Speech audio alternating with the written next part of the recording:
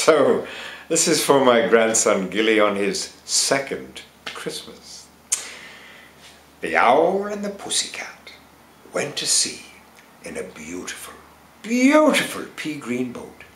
And they took some honey and plenty of money wrapped up in a 5-pound note. The owl, he looked to the stars above, and he sang to a small guitar, "Oh, lovely pussy, oh, pussy, my love, what a beautiful pussy you are." Said the pussy, "Oh, owl, you elegant fowl, how charmingly sweet you sing. Oh, let us be married, too long we have tarried. But what shall we do for a ring?" So they sailed away for a year and a day to the land where the bone tree grows.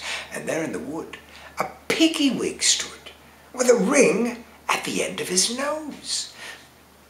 "Dear pig, are you willing to sell for 1 shilling your ring?"